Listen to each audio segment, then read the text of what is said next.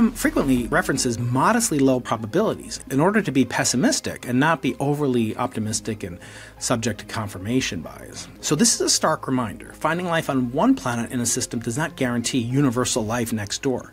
Now obviously Heat Ray is supposed to be Earth and SRAM is supposed to be Mars, and that's given the fact that life exists on Earth.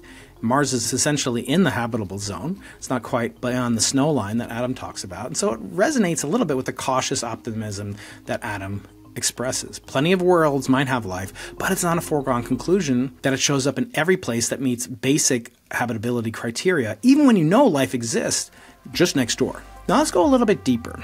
Let's say that life existed on Earth, and that Earth was the first place that life ever began in our galaxy.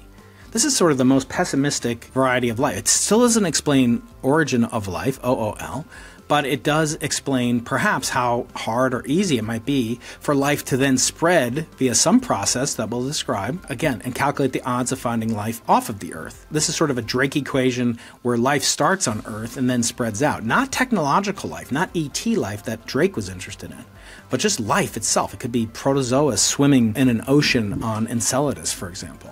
But let's extend it for maximum likelihood. Let's extend it to the entire galaxy. Now, the age of our galaxy is about 13 billion years. That's very close to 13.8 billion years, about 800 million years after the formation of the universe. And it took about 10 billion years after that event for life to appear, about 3.8 billion years ago. Microbial life formed on Earth. We know that from very many sources, going from so-called stromatolites to deep ocean vents and other cores of the prehistoric fossil record, if you will, of bacteria.